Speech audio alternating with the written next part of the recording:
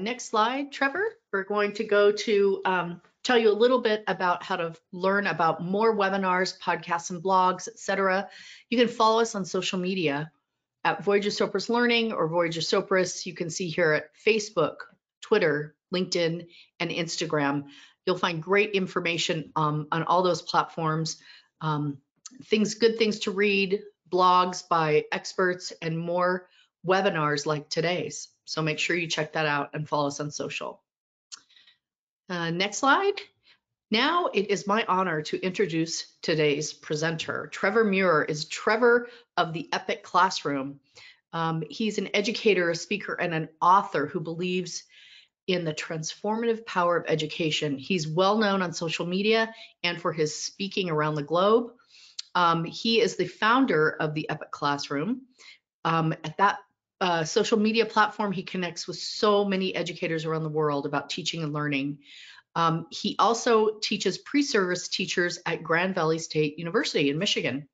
So with that, I am going to turn it over to Trevor. Trevor, it's all yours. All right, thanks, Jean, and hi, everybody. Thanks for joining our webinar today. I am so excited to spend the next little bit of time with you, just diving into this subject matter. And it's just, you know, it's so funny because like when this, do y'all remember the pandemic? Like when all that stuff, no, do we remember the pandemic? You know, we're like at the 3-year mark of where all that began, and yet it feels more like 21 years. I like to think of COVID years as like dog years. So it's been 21 years of this whole new learning experience. And I remember, and the reason I'm bringing this up to start is I remember starting to do virtual teaching with my own students, but then also with educators 3 years ago. And there was just this daunting aspect of logging on and trying to connect with people from a distance and not having the ability to like connect on the level of what happens when we're in person.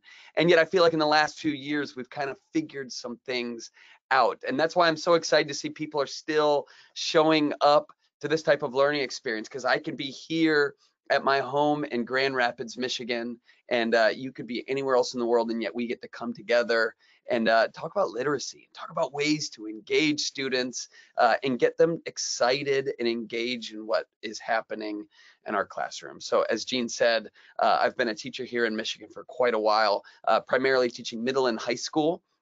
And I've been an English teacher. That's been my primary role. And so my whole teaching career has been this ongoing journey of discovering different ways, new ways, fresh ways, effective ways of engaging students, especially in literacy and their ability and love and passion for reading and writing. And I've learned a few tricks along the way, mostly from other educators. And so I thought maybe we could spend some time and share some of those tips with you. So let's do that. But first, I just want to get the cat out of the bag.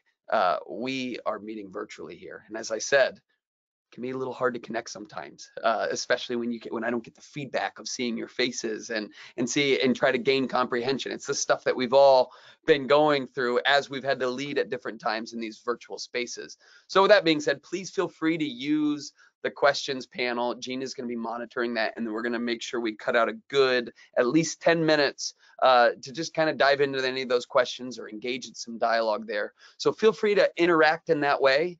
And then, yeah, just engage, and hopefully some of what we talk about is helpful on here. But I gotta say, before we do that, I just want to point out right now that, you know, this whole pandemic, even though we're on the tail end of it now, it's taken its toll on all of us, right? Like, you know, as an educator, I was teaching my students at the beginning of 2020 and thinking this is going to be the best year yet. And then all of the pandemic happened, and I was not versed in teaching in these virtual spaces. And I got to tell you, it took its toll on me at first. I want to show you a picture, an image of what I looked like before the pandemic started, just to give you a little bit of a reference point to how much it's aged me. This is me before the pandemic, younger, brighter, more youthful. Okay, that's not actually me. That's actually Ralph Macchio, the Karate Kid. I just want to know if you're paying attention. I can't see you right now. No, this is me before the pandemic. Definitely a little bit more youthful looking. This is me 1 month into virtual teaching, right? Okay, that's not actually me either. That is that's where I put my picture into that app that was floating around in the beginning of the pandemic, where you could make yourself look a little bit older. Are you familiar with that? Yeah, I mean, it was a long time ago now. As I said, 21 years. That was back in the early stages of the lockdown portion of the pandemic, or as I like to call the Tiger King portion of the pandemic. But I mean, like, just even bringing up these lame dad jokes about the pandemic has got me thinking about the struggles we have in engaging students back when the pandemic was at its full force, and when we had to use every bit of technology and way of connecting with them to do the very difficult, sometimes very challenging task of engaging them in what we're trying to engage them in. And literacy can be a challenge with that, right? Getting students who don't know the joys of literacy, don't necessarily know the joys of reading and writing, but then getting them to do that in a virtual space, or a space where they're wearing masks and it's difficult to connect, or they can't sit together. Or maybe you're like a teacher of kids my daughter's age, who's in first grade right now, but started out her educational journey in preschool at the very beginning of COVID. Or my son, who's in third grade, was just beginning to read, and this was their very first exposure to literacy outside of the home environment. And now I'm having to teach this to you with all of these other obstacles in our way. And I want to give space to that. Man, it's been hard, right? Like, this has been a real challenge, engaging kids, engaging students with all of these obstacles. But now some of those obstacles are starting to go away. Knock on wood. We got plenty of wood around. Knock on wood wherever you are at right now. But like, some of those obstacles are going away. And now it's like, all right, how do we take some of the best practices, the best ways that we learned to engage students when it was really, really difficult? How can we apply those to the space we're in now? How can we engage students? And one of the things that I went back to over and over during COVID, in the virtual space and then in the distance learning spaces, the thing I've been going back to is the power of authenticity and purpose. And I want to explain what that means and how we can view using the power of authenticity and purpose to engage students. And this is something that I did a lot before the pandemic, but really leaned into the last 3 years. And I feel like it taught me, it made me a better educator. I wouldn't wish it on anybody having to teach during a pandemic, but because we did, we are now better practitioners at our work. And so let's take some of those practices and figure out how can we engage students more. And so I want to talk about the power of authenticity and purpose as it applies to engaging students in literacy tasks. But before we do that, I kind of want to pitch a little framework to you, or pitch a big idea. And then once we kind of establish that, we're going to start zooming in and really focusing it on how do we specifically do this in terms of literacy. So let's do it. And I want to start that conversation, the zoom out, with talking about the power of story. Stories are really, really powerful for us human beings, right? Stories are how we pass down knowledge and technology and ideas and faith traditions for millennia, is through this power of story. There's something about our brains that connect with a well-told story, whether it's being told to you, or you are reading it, or you are experiencing it. And I want to kind of go into why stories are so powerful first, and then we'll talk about how do we use that to engage students in literacy and get some of those struggling, disengaged students on board with what we're doing. So first, I want to define a story. There was a mythologist named Joseph Campbell who studied thousands and thousands of myths throughout human history, and he discovered that there is a pattern to be found in every good story, and he calls this pattern the hero's journey. And because it's in thousands of stories throughout human history and spanning across cultures, kind of means that there's something universal about stories, something that all humans connect with it. And so he calls it the hero's journey. And he says in every good story, there is a hero, the protagonist, that lives in what is called the known world. And the known world is what they're used to. But he says in every good story, there's a call to adventure, an introduction of conflict, a problem, and it draws the hero out of the known world into the unknown. And once the hero is in the unknown, it's difficult because it's unknown. And so in the unknown, this problem that drew them out of it is forcing the hero to experience challenges and obstacles. It's hard. They don't know their way around. That's why they call it the unknown. But they also experience mentors and guides to help them overcome those challenges and obstacles so that they can transform in some way and then eventually return back to the known world to solve whatever that problem was. And the reason they can now solve it is because they have what Joseph Campbell calls the elixir. The elixir is what they gained from undergoing the unknown world, right? This is the shape of any good story you've ever heard. It's the Lion King and Simba having to go through this whole journey to find out who he really is in the circle of life. It's the story of any Steinbeck novel, or Romeo and Juliet, or Odysseus. It's the same shape of a story. This is what connects with us. And this is what's universal. This engages human minds. In fact, there was a cave painting, or a series of cave paintings that were discovered in on this island of Sulawesi in Indonesia in 2020. Great year, by the way. So in 2020, they found this cave painting of a pig on the walls of this cave, and the archaeologists have discovered that these early humans, 44,000 years ago, were actually telling stories to each other on the walls of this cave, meaning humans have been telling stories using this pattern of the hero's journey at least 40,000 years before we even had the ability to write them down. Stories are a part of what make us human. This is why, oh, and by the way, we've been telling stories about pigs ever since. Are you with me? Right? Like, this is the reason that we still teach the story of the Odyssey to high school freshmen all across America, because there's something about a hero who will do anything to get home to the one that they love that still resonates with us. Are you with me now? Right? Like, that story still works 3,000 years later. There's a reason anytime I've ever taught Romeo and Juliet to high school freshmen, when it gets to that pivotal moment where the two star-crossed lovers, don't act like that was a spoiler. You had 500 years to read that one. But whenever it gets to that big moment, I can always turn to the students and be like, guys, can you imagine being a teenager, which Romeo and Juliet were? Can you imagine being a teenager and being that hopelessly in love? And it's like in unison, they all go, aha, because there's something about a story that's even 500 years old that still resonates with us. There's a reason, probably, I'm guessing, every one of you cried your eyes out in 1997 when you saw this. Yeah, you know you did if you were old enough. And you know what? You probably knew exactly what that video was, or what movie that came from, the second I hit go on that slide, right? Because you're probably still a little mad at Rose, because you know he didn't have to die. There was more than enough room on that door for both of them. It's like, Rose, scoot over a little bit and we can both live. And she's like, no, I need to have both my arms on the door so I can blow my whistle. It's like, yeah, it's like, scoot over, Rose. There's more than enough room. And I can't see you right now. You're spread out all over the country, but I'm just guessing that maybe I got a little bit of a grin out of you when I said there was more than enough room on that door. Yeah, because you remember that. Even though that movie came out how old are we? 27 years ago, you still are a little pissed off at Rose, right? Like, you still got a little space in your brain reserved for being angry at that fictional character, knowing that there was an injustice caused out on the Atlantic that night, right? Like, you remember that. Why do we remember that? Do you ever wish you could just clear out the information in your brain and you could, like, memorize Shakespeare or learn quantum physics, but you're like, nope, I'm going to stay mad at Rose. Why? Why do you do that? And I have to guess. My best guess is because it was presented to you in the shape of a story.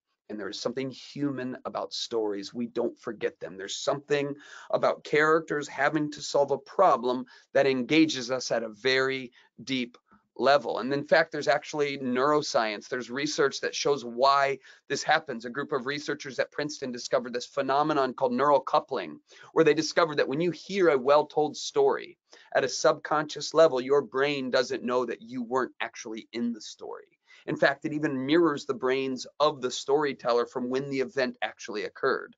So for all intents and purposes, oh boy, I got a lot of English teachers on here right now, so I better be careful on how I use idioms like that. Was that even an idiom? You got me nervous, folks, and I can't even see or hear you. For all intents and purposes, we're going to go with it.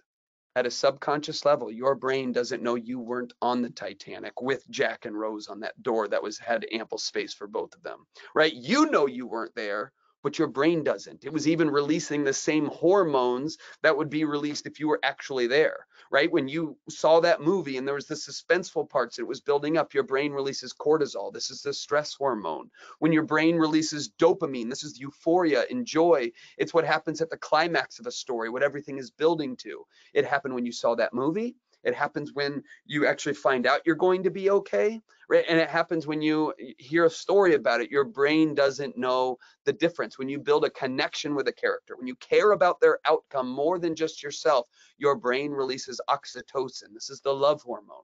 This is what happens when mothers give birth. Wild amounts of oxytocin is released in their bloodstreams to form that initial connection with their babies, and wild amounts of oxytocin, probably a little less, are released in your brain when you form a connection with a character in a story. Stories are powerful. In fact, another group of researchers discovered that when these three hormones mixed, when cortisol, dopamine, and oxytocin are mixed in our bloodstream, are released by our brains, this is the chemical makeup of what we know as empathy.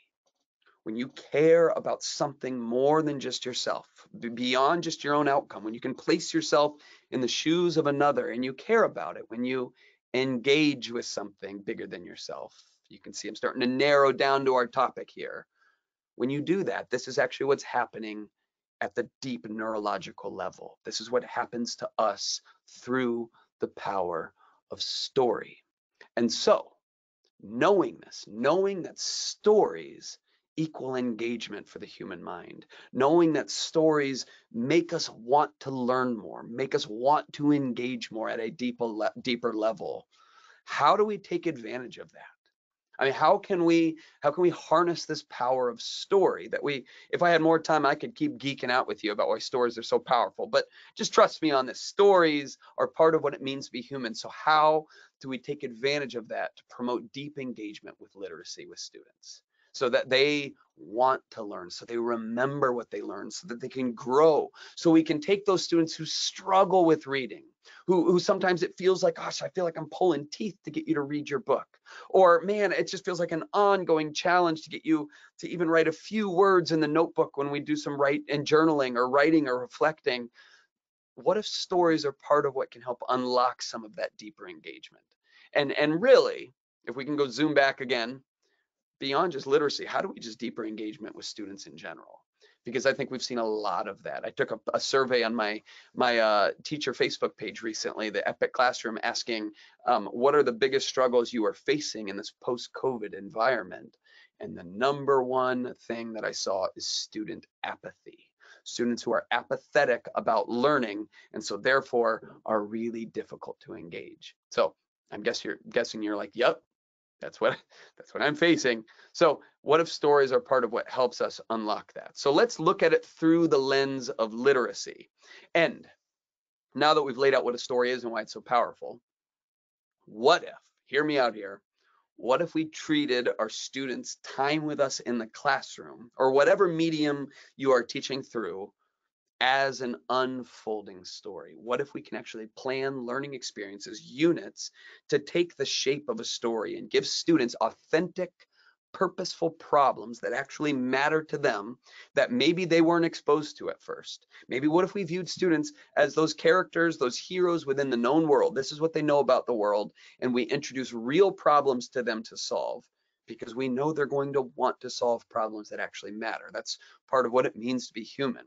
What if we give them problems to solve and we find ways to tie literacy experiences in there to help assist in solving some of those problems? Now, what I just described here might sound familiar to you. It might sound like group projects, or maybe not even group projects, class projects. When we give students problems to solve and say, all right, we're going to use class time to solve this problem. Yeah, typically in school, we know that as a project.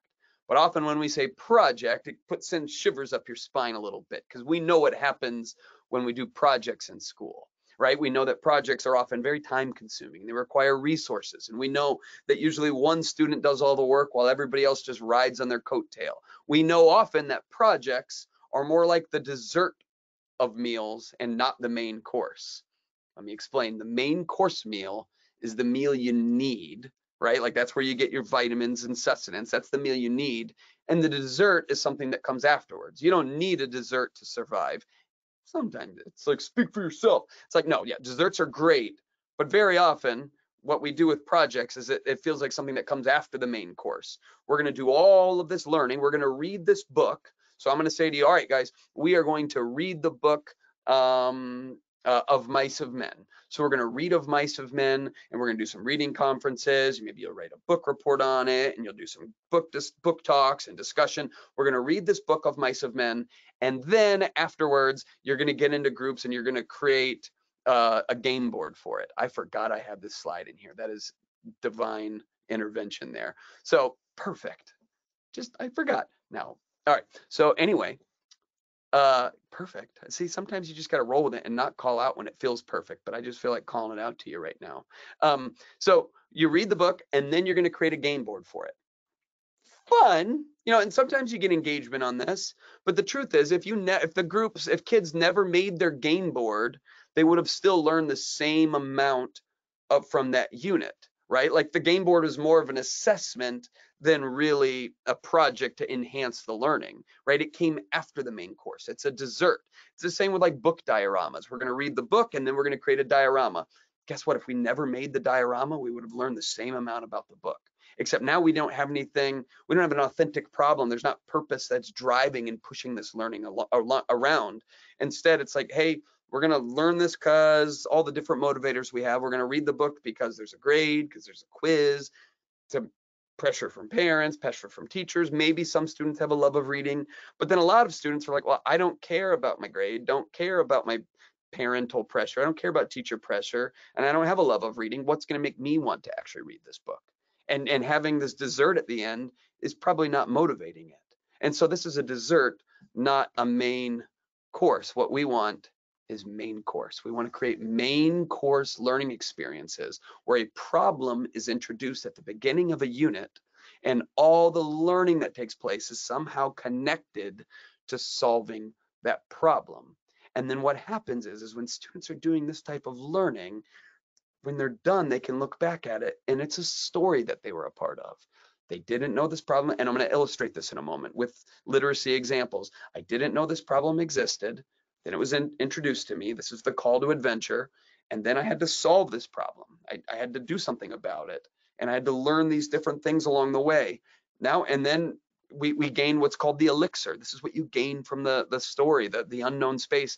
This is what we can actually do as students, and it enhances the learning all the way around. In fact, there's research that shows that when students are engaged in purposeful work or service learning, we're learning something while we're serving something bigger than ourselves. We're solving a problem while we learn specific content. Research shows that when students are engaged in service learning, there's a measurable uptick in their social development, meaning students collaborate and work better together when they're doing meaningful work. There's behavioral development, meaning kids are easier to manage, better behaved, more mature when they're engaged in purposeful work. There's emotional development, meaning kids are more emotionally secure, less depression, less anxiety, more confidence when they're doing work that matters, which, by the way, makes sense. It feels good to serve something. We all want to do this in our own work. We want to believe that the work we're doing matters, right? Does that apply to you as an educator? That you maybe work a little bit harder when you're doing work that matters, that maybe you bring a little bit more passion and joy with you when you're doing work that matters? I can't see you right now, but I'd love it if just wherever you're at right now, raise your hand if you've ever been in a staff meeting that could have been an email. Yeah, I'm guessing people all over the country right now have their hands up because we all know what those staff meetings that were like. It's like, just send me the email. I don't need to be here at 7 a.m. to have you read a bullet point. So let me ask you, during those meetings, were you perfectly engaged? I don't know, I can't speak for you, but not me. During the meetings that could have been an email, those are the ones where I'm talking to my neighbor, or maybe I'm on my phone underneath my desk, or whatever it is. I am not nearly as socially engaged, behaviorally engaged, or emotionally engaged when I'm doing work that doesn't matter. But I'm guessing you've also been to staff meetings that were really valuable and useful for you, that where you were like, okay, this is something, we're solving a problem at school today. We're tackling a problem. We're starting a new initiative, whatever it is. I bet you've been to good meetings too. And I bet during those meetings, maybe you're less inclined to be on your phone. Maybe you're more engaged with what's going on. Maybe you're growing better at collaborating and being more social, and maybe you're a little bit more behaved, right? All of this applies for us, and it applies to students. And what's interesting is this research also shows that when students are doing purposeful work, there's an uptick, I don't have a slide for it, in their cognitive development, meaning students learn at a deeper level academically and their literacy skills improve when they're doing work that actually matters to them. And so and that's what the power of story does. Human beings are problem solvers. So what if we gave students authentic problems to solve, and we found ways to utilize and tie in literacy along the way, because they're not going to forget it nearly as easily, because we don't forget good stories. We're still mad at Rose, remember? So let's dive into specifics on literacy and how this applies to what I'm talking about here. So literacy, definition, you don't need this, but I'm going to read it for my own sake as we kind of unpack it a little bit. Literacy, making sense of and engaging in advanced reading, writing, researching, listening, and speaking. These are the skills that encompass literacy. That's why literacy is so important in ELA classrooms and ESL classrooms. That's why literacy is important in math classrooms and science classrooms and history classrooms, because it's really about teaching students to engage and make sense of what they read, which happens in all subject areas, what they write, which happens in all subject areas, what they research, which needs to be something everybody knows how to do in the world, when they listen, which is something everybody needs to learn how to do in the world, and when they speak, which is a skill that is going to be used over and over throughout their lives in many different settings. And so that is literacy. How do we promote it? Through this authentic story-based lens. All right, so first off, let's talk about discovering literacy opportunities within authentic projects. How do we figure out where are the opportunities to tie it in wherever possible? Let's talk about supportive text for a moment. How do I find the right book, the right text, the right article, the right thing, the right any type of text that's going to support this authentic work that we're engaging students in. And I find it helpful to identify the text by first figuring out, all right, what's the theme of this big story that I want to put my students through? So I'm trying to figure out what's the problem they're going to solve. And we'll talk about what some of those problems can look like in a moment. All right, so what's the big idea here? As you know, if you teach ELA at least, a theme of a story, or if you were paying attention in English class at whatever point in your life, the theme of a story is the overarching lesson from a story that applies beyond the actual story in front of you. It's the big idea. So there's the subject of the story. That's the specific nitty-gritty details of it. And the theme is the big takeaway. So for instance, my kids love the movie Finding Nemo. We've watched it a billion times. The subject of this story is, you've got a bunch of little fish, and it's really important that they don't swim too far away from the shelf, or they're going to get scooped up by a scuba diver. That's the subject. My kids who live in Grand Rapids, Michigan, that's not really applicable to their everyday life. They can't take that lesson and apply it to their day at school. That's not really applicable. It's the theme that matters for them. That's the big idea, the big takeaway from the story, which might be something like, sometimes you have to let go in order for others to succeed. Or maybe you need to trust the ones you love. Or maybe Finding Nemo, a father's love can overcome anything. That's the big idea. That's what can be used throughout their lives. And so when we look at a project, when we look at an authentic learning experience, we're asking this question: what is the theme? What's the big idea that I want my students to take away? And I've always found it helpful when planning out authentic learning experiences, which I'm sure you've done before in your own classrooms, or at the very least have been engaged with as a kid when you were in school. What I found with these projects is to have something called a driving question, something that's kind of driving the whole learning experience along. It's an open-ended, relevant question posed to students for them to investigate and attempt to answer throughout a project. So it's really stating that big problem. And the driving question encompasses that big idea, that theme of the story we're planning here. And so then I'm asking, as I'm thinking of literacy, what text can I use to help answer that big idea, help answer that driving question? So for instance, one time I told my students all about this woman named Deet Eamon, who lives in our community. And I told about how she survived the Holocaust and she was part of the Dutch resistance. And I used some different materials, and I told them all about Deet Eamon and this unbelievable Dutch girl who survived the Holocaust and the Nazis. So I told them about her, and then I said to them, guys, did you know that Deet Eamon is still alive today? She's 93 years old. They're like, oh no, I didn't know that. It's like, yeah, I believe them. Like, they didn't necessarily have grandparents like I did who fought in that war and lived through that conflict. So I said, okay, so she's still alive. What if I told you that she lives in our community right now? And many other veterans live in our community, and they have not shared their story with anybody. And all of them are going to be gone within the next 10 years, and their stories are going to go with them. So which is a reality, right? That's what happened with my grandfather. He fought in the war. Nobody took the time to write his stories down. And when he left this earth, his stories went with him. And it was a tragedy, a sadness in our lives. And so I presented this problem to my students. Their known world was, there's no problem with veterans and sharing their stories. But then after this learning experience, they're like, oh, we can do something about this. And so we did some brainstorming together, and we went and talked to Deet Eamon herself, and we brought our smartphones. And remember, we called them smartphones back in the day. We brought our smartphones and we filmed the veterans and we recorded our conversations with them. And we didn't have all the best technology in the world, but we did have phones, and we did have boxes and duct tape that we could use as tripods, or maybe they're called unipods. And we went and filmed these veterans with the goal of like, all right, we're going to preserve their stories forever.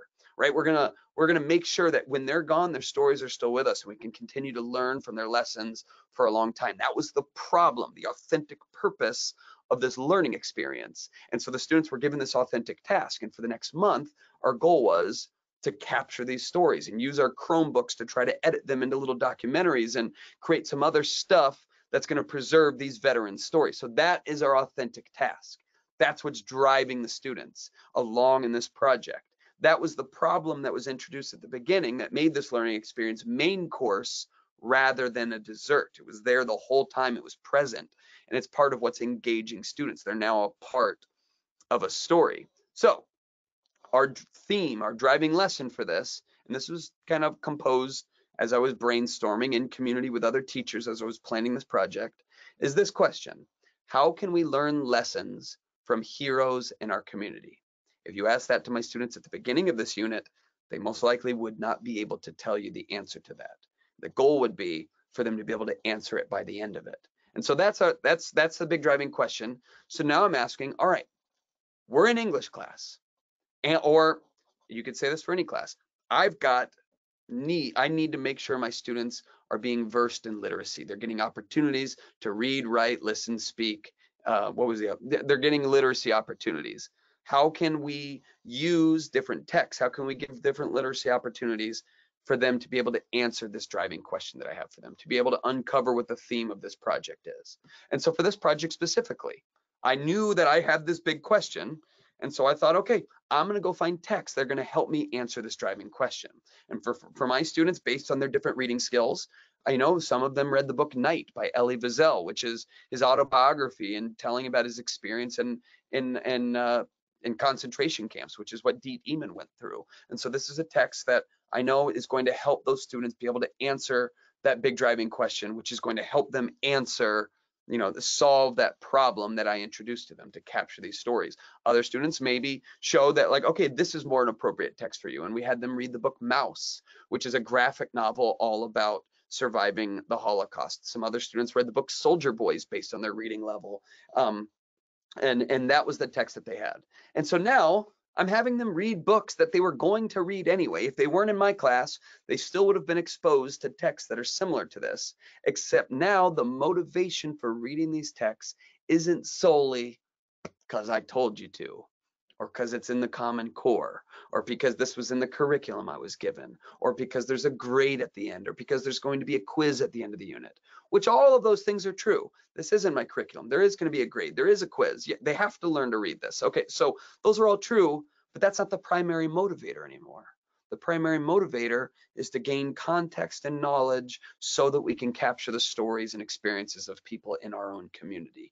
That's why we did it. Right? It's about solving that big problem that matters to students. And I know from over and over an experience, but also lots of research that shows that when students are given a conflict, a problem that matters to them, they're going to engage with materials like this at a deeper level. And so that's what we did with the project. Another example, and this is one, I was just down in Indiana working with a school, and we had this big showcase. So we did a bunch of work in project-based learning last summer, and then the teachers did all this work with their students. And then we had a big showcase where the community was invited to come and see all the work. And so I drove down there and gave a little talk, and then we were doing the showcase. And one of the groups, a group of fourth grade students, had this driving question: how do we help people recover after a natural disaster? And these students here, who got permission to share their picture, they wanted to fundraise for a bunch of people affected by the hurricanes down in Florida last fall. And so they did this huge fundraiser where students painted pumpkins and created children's books and sold them and did all this different work in order to raise money. And this group actually raised like $3,800 that they sent down to this school, this elementary school down in Florida. So they just did some unbelievable work. And I asked their teacher there, what type of text, what kind of reading did your students engage in while they did this project?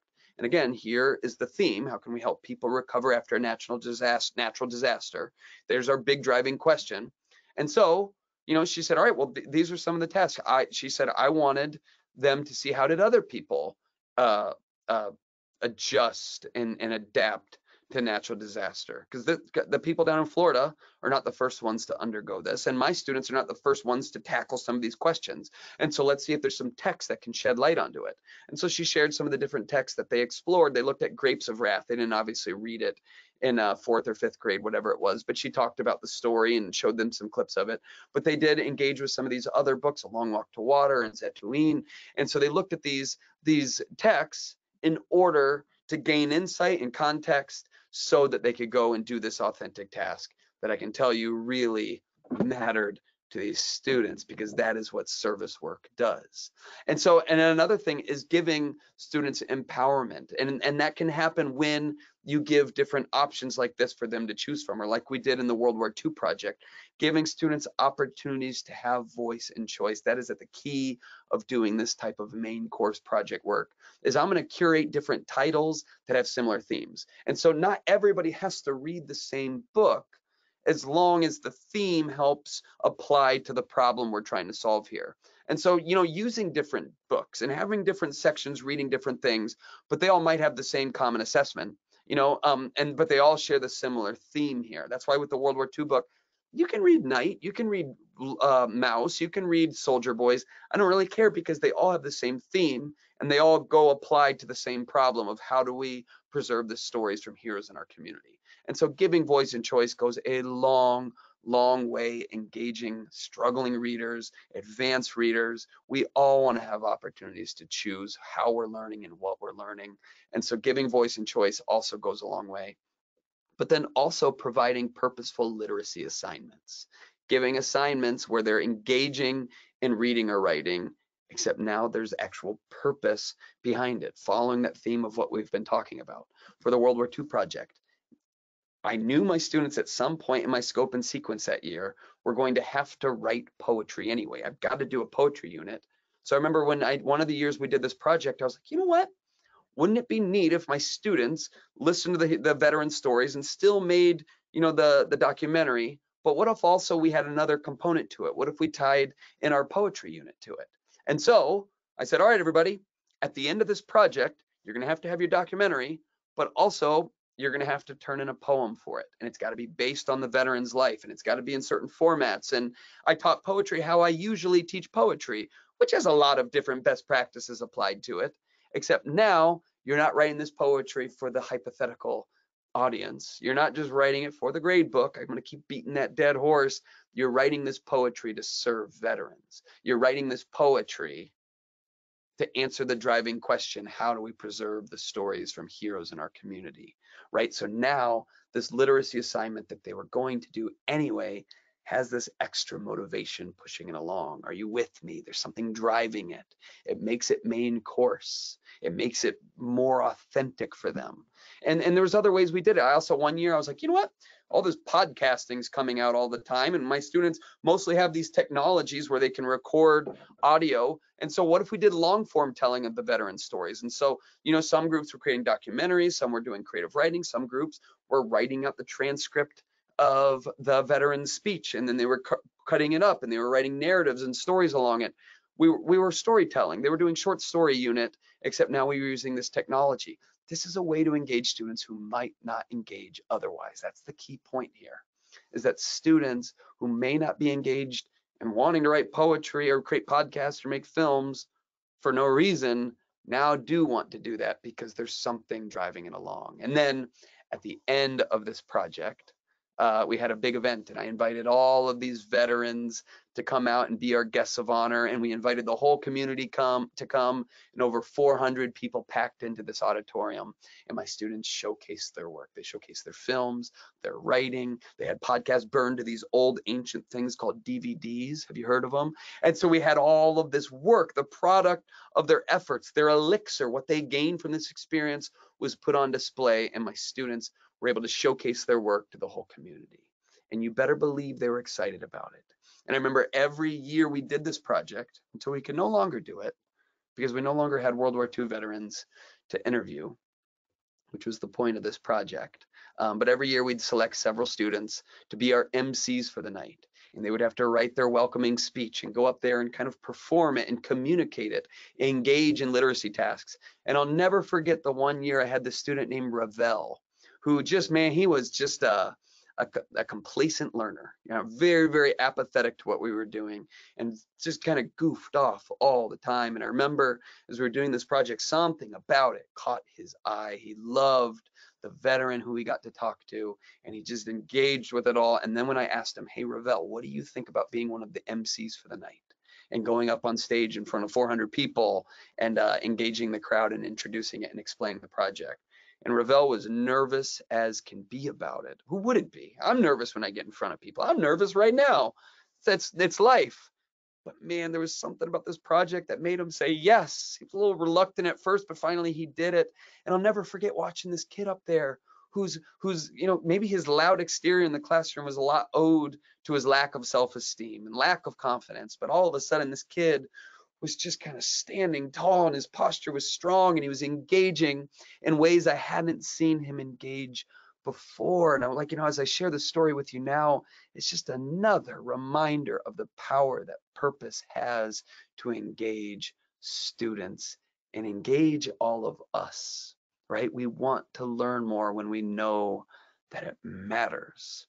And so what if we found opportunities to tie literacy in to purposeful problem solving students are engaged in, while we create and craft stories with students, finding ways to teach them what they need to learn in the midst of it all. One more quick example, and then we will open it up to some Q&A.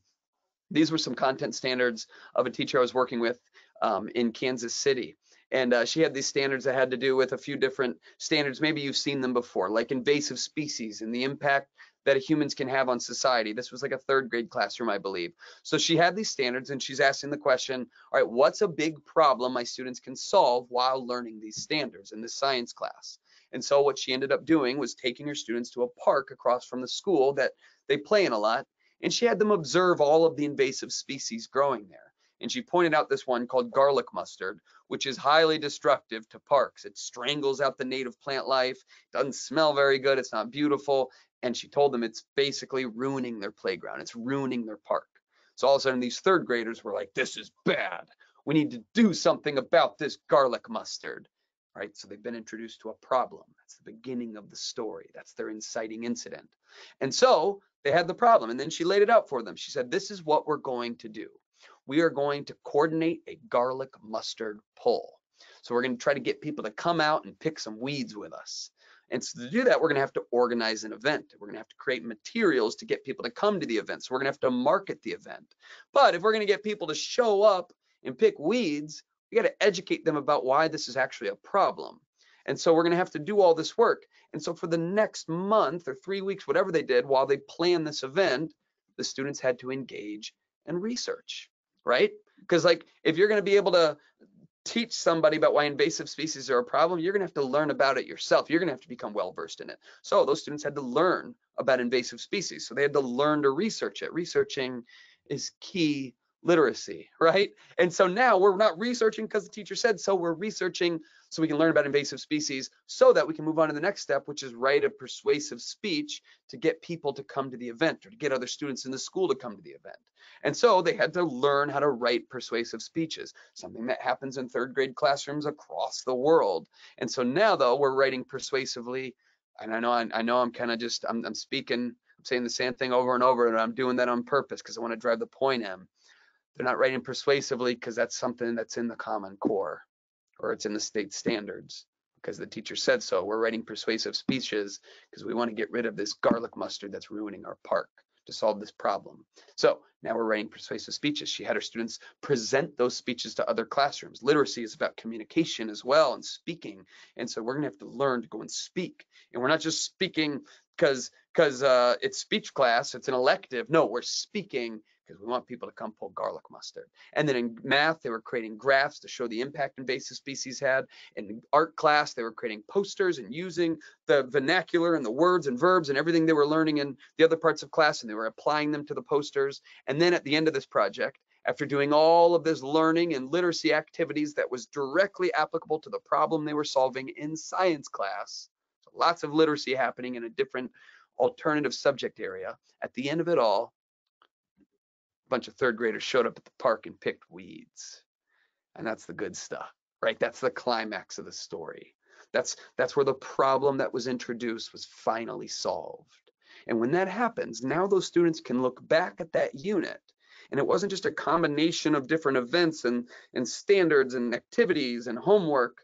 Yeah, it was still all of those things, but now there's a shape to all of that. There's a shape to the learning experience, and that shape is called the hero's journey. That shape is something that's been in the human consciousness for thousands and thousands of years. That's a shape that our brains respond to at a deep level. It makes us engage.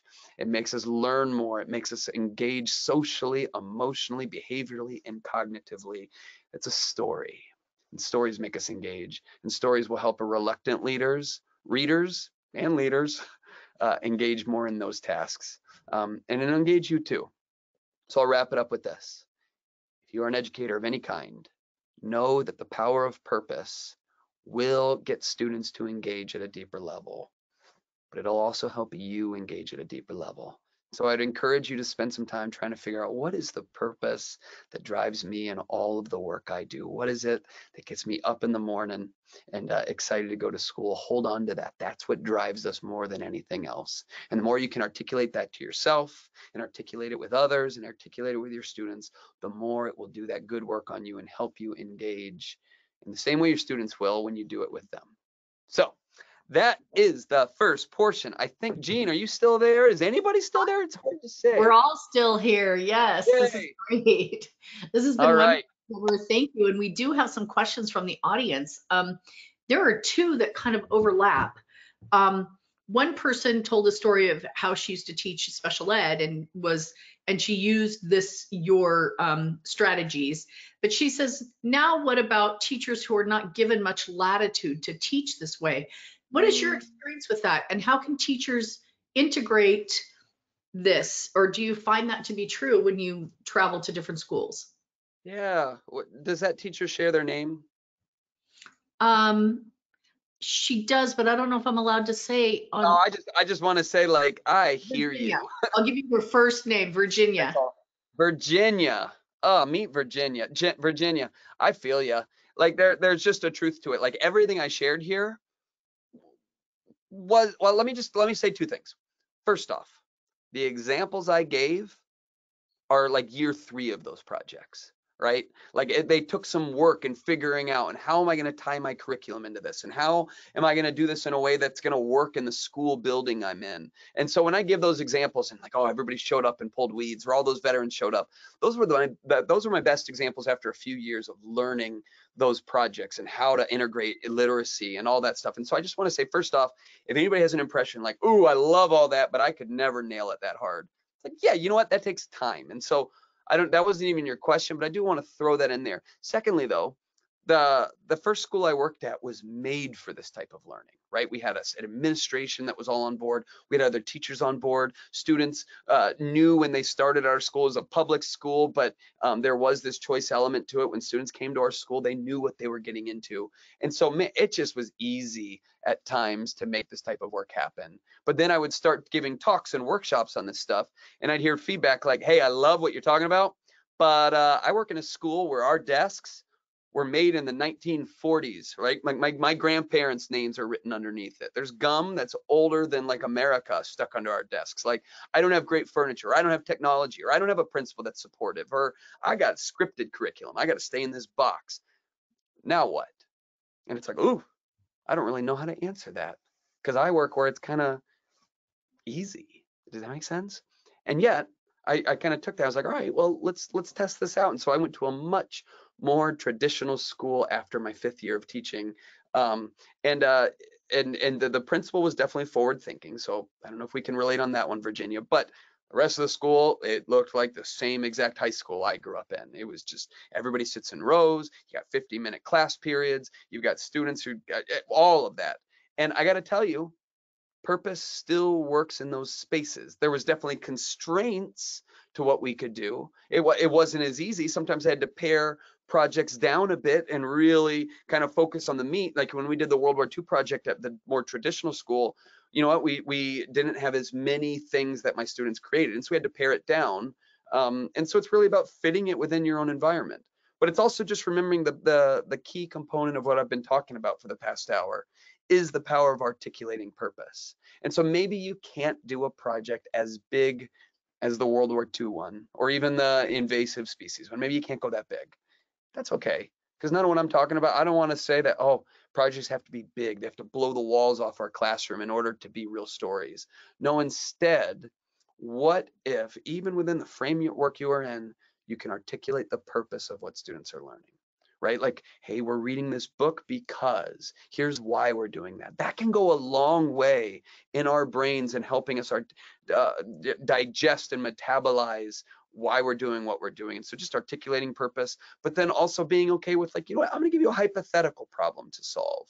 Or, hey, we're going to do a court case after we read To Kill a Mockingbird. And so while we're reading this text together, we're going to, in groups, write down how we're going to apply this to the court case that we're going to act out together. Maybe that's not as big and bombastic as the World War II project, but it's still a story that's happening. There's still a main course component to it. Students know, hey, we're not just reading this book because To Kill a Mockingbird's in the curriculum. We're reading it so we can do this court case. So with that being said, I feel you, but also I think it's like, all right, how do I work with what I have? Mm-hmm. So this next question sort of, it goes back a little bit. You know, some of your projects are big and exciting and wonderful, but like you said, you can't always blow the walls off the place. So Yeah. what are a couple of simple suggestions you can give to teachers on just getting started, just getting their foot in the door, just getting going on projects like this that help kids who are struggling or you know, are not engaged, to get them more engaged? Yeah, you know what I would suggest is just try it once and not feel like, oh, I've got to go and convert everything I do if I'm going to engage students. Instead, like, what if I take one existing unit that I have and I add a purposeful component to it? So for instance, when I was at this new school, I was like, oh, I don't know how I'm going to do this. And this feels a little daunting, but I knew I had a Shakespeare unit. So I was going to teach Shakespeare. And I know some of the best practices for teaching Shakespeare. I've learned that from other educators. And so I'm like, all right, this is how I'm going to teach it. What's a problem they can solve while we're learning Shakespeare? And what we ended up doing is I told my students at the beginning that have you ever seen a 90-second video? Like a 90-second video, a 90-second movie where somebody acts out an entire movie in 90 seconds or less. Google it. It's really, really funny. I said, we are going to create 90-second films of Romeo and Juliet. And so every time we read, we're going to read it and talk about it and do all the things we would do anyway. But while we're doing it, you and a group are going to create a script for your 90-second film. And at the end of the reading, you're going to put it together in a short little video that you film, and then we're going to watch it together as a class and pop some popcorn, and we're going to watch our funny 90-second videos of Romeo and Juliet. Not a whole lot of extra work for me, right? Like I had to cut out one day for filming and one day for editing, but otherwise I taught Romeo and Juliet as usual. They were summarizing the acts they were reading, they were engaging with it, but now there was this fun, purposeful component to it. Because I don't know about you, but my students have always wanted to go viral in some way. There's something about putting it on the internet that motivated them. And so I was able to say, we're gonna put our films on YouTube and we're gonna watch them together and it's gonna be great. And so students engage deeper. I remember I had students in that class who just would not engage otherwise, but because they were making a 90-second film of Romeo and Juliet in the genre of zombies, they engaged at a deeper level. Right? Are you with me? That's the key component to it. And I don't think that takes a lot of extra work. And so kind of going back to Virginia's question, but kind of melting it in here is, you know, maybe it's just starting with a unit that you already have and just adding this component to it, adding some type of problem or purpose at the beginning and finding ways to reference back to it as we're doing all this learning and figuring out how do I tie in literacy activities to it.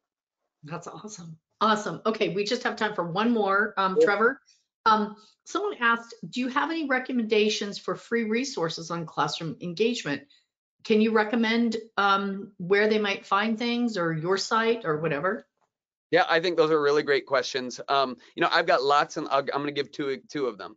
One is you can go to my website, and I'll put the URL up for that in a minute. And I put a lot of content on the internet about classroom engagement and literacy and different things. So you can go watch my videos or read my 2 books, The Epic Classroom and The Collaborative Classroom, where you can dive deeper into that. But there's also just a whole wealth of information with Voyager Sopris. And that's why it's been so fun to get to connect with them and put this webinar together, because they provide a lot of different resources to help educators like all of us find ways to engage students on this. So those are my 2 recommendations. And I think it's natural that I share those here. So Jean, if you want to share a little bit as well. Yes. Okay. So I wanted to let everybody know a little bit more about Voyager Sopris Learning. Voyager Sopris offers reading, writing, math intervention programs. Anything you might need to help your students read better, those who struggle. We have Voyager Passport, which is research-based reading intervention for grades K through 5. Rewards by the renowned Dr. Anita Archer. And we have Step Up to Writing for grades K through 12 to help students cultivate those writing skills. So go to voyagersopris.com and you'll find more information on all of these products that we offer. Okay, next slide, Trevor. Speaking of webinars and things that are helpful, we want to share our next webinar with you, which is with Dr. Mary Dahlgren. Sound Walls in Your Classroom, the Pathway to Reading Fluency.